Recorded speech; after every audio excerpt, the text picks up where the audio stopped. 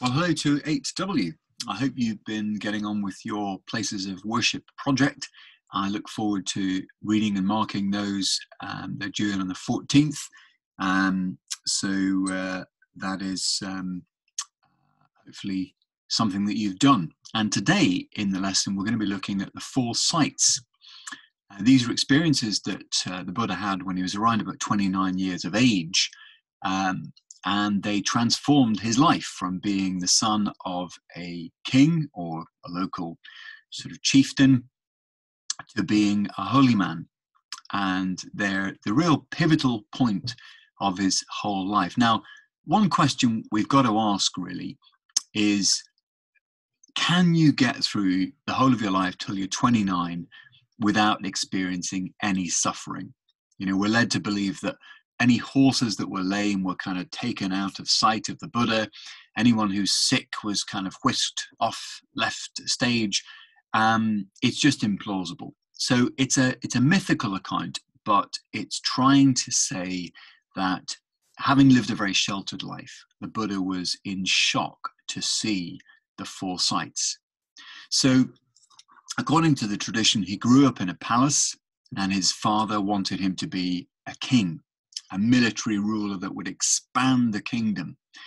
And so he was very worried that the Buddha might get into wisdom and he might become a holy man. This would not be good news for his political ambitions for the kingdom to grow. And that was the reason he sheltered him in these palaces to kind of keep the world of suffering and pain out of mind so that he wouldn't be given to compassion and reflection and inclined towards becoming a holy man. But he was curious and he went on these trips outside to see what was beyond the walls of the palace. And that's when his charioteer Chana takes him out of the palace and they see these 4 sights: an old man, a sick man, a corpse, and a holy man. And he becomes enlightened as he sits under a fig tree or a pipal tree for the different watches of the night. Now, here's another visual representation of this. Here is the Buddha with his charioteer, Chana, and the charioteer is explaining to him that this is an old man and that he has, like everyone, years on the clock, and we all get old, and the Buddha will be no exception. And then he sees a sick man who is displayed in various ways in Buddhist art. Here is his charioteer taking him through, and he sees the impact of suffering on people's lives and how it goes from old age and sickness to death. A corpse is being taken to be cremated, and the Buddha is shocked and alarmed at this. And then he sees a sadhu, a wandering holy man. Now, of course, we question the historicity of this. This is a kind of mythical account that's written much later. But Siddhartha returned to the palace, having seen such sights, and he says to his father, "Why have you lied about the existence of suffering, sickness, poverty, old age, and death?" Shuddhadana, the king, said that if he lied, it was because he loved his son. But Siddhartha said that his father's love had become a prison. How can I stay here when there is so much suffering in the world? I have to do something about it.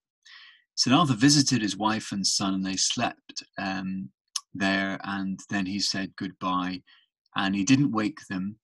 He left the palace. In the story of the life of the Buddha, the whole palace had fallen into a deep sleep, and the Buddha and his charioteer are able to leave the palace. There's an explanation of it here from an academic who goes into some more detail. So what's the importance of the 4 sights in Buddhism? Buddhist philosophy, as we're going to unpack in the next 2 or 3 lessons, is encapsulated in the 3 universal truths: that suffering is universal and inescapable, that there's no permanent self, and that everything is impermanent. And then the 4 noble truths that we'll look at And they all unpack the causes of suffering and how we might overcome suffering. But let's just focus on these 4 sights and what they tell us first of all. The old man, who's weak and frail, reminds the Buddha that he too will age. He's not invulnerable because he's of high rank. He too will grow old. He's mortal. And the sick man shows that he's vulnerable. Sickness is no respecter of persons. It can, as we're tragically seeing with coronavirus, it can affect people of a wide variety of backgrounds. And the corpse is also an indication of our mortality, something that Buddhism is very upfront about, that everything is impermanent, the self is impermanent.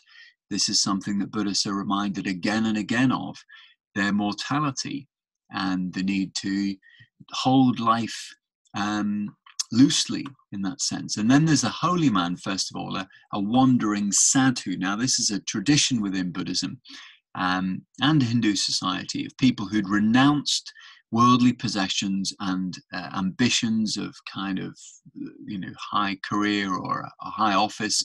And this was called going forth, or the great renunciation. The Buddha cut all his hair off, as monks do today, and he joined several other ascetics, kind of holy people who were pursuing their own enlightenment. And the 4th sight really leads him to reflect, because when he sees the corpse and the sick man and the old man, it awakens compassion within him, a sense of empathy towards other people and a sense of care for the human condition. And so he believes that if he goes forth and joins these ascetics, he will gain a wisdom that will enable him to overcome suffering and to gain enlightenment. Now, the question you've got is, first of all, to write a short diary. What would it have felt like? Imagine that you're 29, you've been kept in the palace, you're totally isolated, your dad wants you to become a political ruler, to expand the kingdom with a mighty army, and you've kind of smuggled your way out of the palace with your charioteer, and you come across these 4 sights. What does that feel like? What impacts you? What emotions come to mind? Empathy, compassion, a sense of solidarity with people that are suffering. So you've got to write a short story or a diary account to say how you would feel and get your emotions, the shock of going from the very secluded world of the palace out into a world where people are more prey to the ordinary sufferings and vulnerabilities of life. And the second question is to evaluate whether the Buddha is a good role model for people today. So on the one hand, he selflessly goes in pursuit of a solution to the problem of suffering. He thinks that he can overcome suffering, and he's going to suggest that a lot of our suffering is caused by desire. We want more stuff and we become greedy, and because we don't get that, then we are saddened, or desires for greed and desires for hatred. Sometimes people want revenge, and that impulse for violence is something that's very bad. And the Buddha says, this is something that causes a lot of suffering, because somebody gets violent, then another person gets violent, and you get an escalation of violence. So we need to get rid of these desires of greed and hatred and lust and ignorance that often drive people. They're kind of poisons that infect life. So the Buddha is going to leave the palace with the ambition of finding a solution to suffering and death.